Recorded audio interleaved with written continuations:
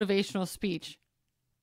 What kind of a motivational speech does Ron Dennis give to somebody? I'd love to have heard that. I would love to have heard that. Did Ron Dennis say that with a straight face? I was like, that's like Bill Belichick giving you a motivational speech. What is that? I would never. I mean, James Vowles, yes, I would go to him for a motivational speech, but Ron Dennis giving it. Ron, you would think that motivational speech would like he would have given you a once over with a lint roller.